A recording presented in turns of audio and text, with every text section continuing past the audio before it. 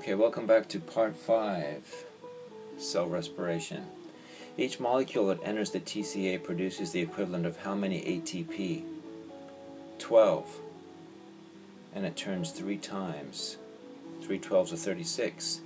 And you get 2 ATP from glycolysis. So you get about 38 ATP.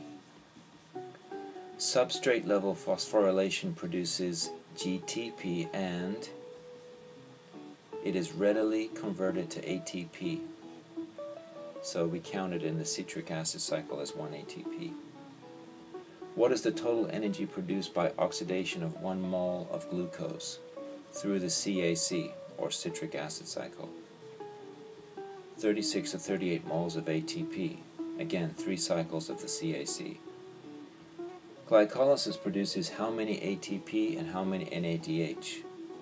Glycolysis produces 4 ATPs and 2 NADH, but uses 2 ATPs in the process for a net of 2 ATPs and 2 NADHs. Note, this process does not require oxygen and does not yield much energy. Okay, let's talk about the net energy production from aerobic respiration. For glycolysis, you have 2 ATP. From the Krebs cycle, you get 2 ATP. And from the electron transport phosphorylation, you get 32 ATP. Each NADH produced in glycolysis is worth 2 ATP, or 2 times 2, which is equal to 4. And the NADH is worth 3 ATP. But it costs an ATP to transport the NADH into the mitochondria, so there is a net gain of 2 ATP for each NADH produced in glycolysis. Each NADH produced in the conversion of pyruvate to acetyl-CoA and Krebs cycle is worth 3 ATP, so 3 times 8 is 24. Each FADH2 is worth 2 ATP. So 2 times 2 is 4.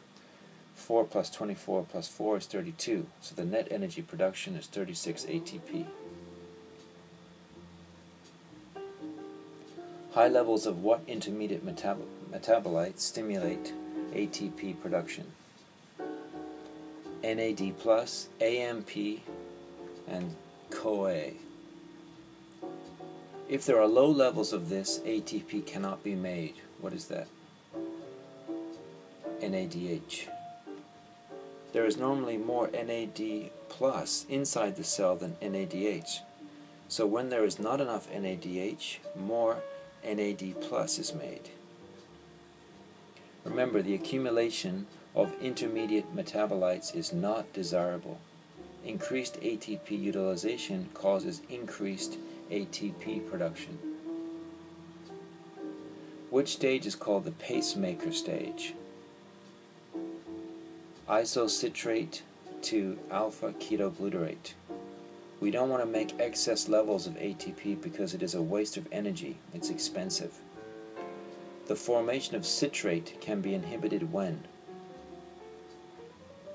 there are high levels of ATP. When high levels of ATP are present, citrate is not made. Remember, intermediates can be used by other pathways, but their levels must be maintained for the TCA cycle to continue. The TCA also interacts with other pathways. Which major section of TCA are involved in other pathways? Okay, first, oxaloacetate.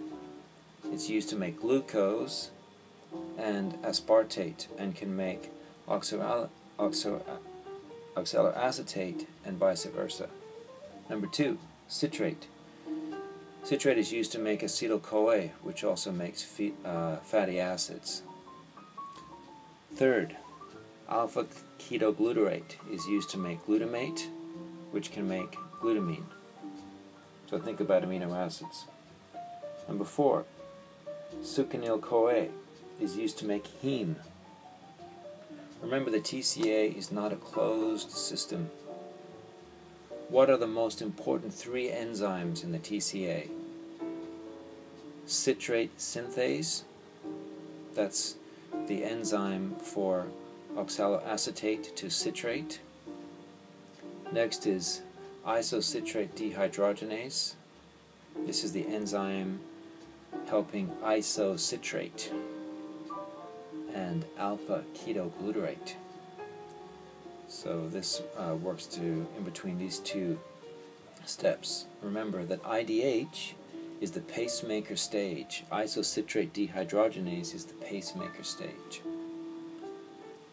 And lastly, alpha ketoglutarate dehydrogenase is the enzyme in between alpha ketoglutarate to succinyl-CoA.